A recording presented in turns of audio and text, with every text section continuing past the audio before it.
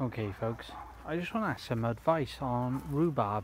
Now this rhubarb I grew from seeds. This is the third year now, so it's the first proper year we can actually take some, and we got 5 plants, 3, 4. Those 2 are not doing so well, but these 3 are fine. But how soon can I start picking it? Because as you can see they're getting quite big, so I'm just wondering when I can start picking. And that, if you see on that one, if it focuses, there you go.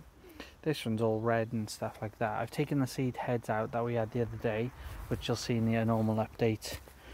But when can we pick it really? As you can see, there's massive growth coming there. It's all doing really well.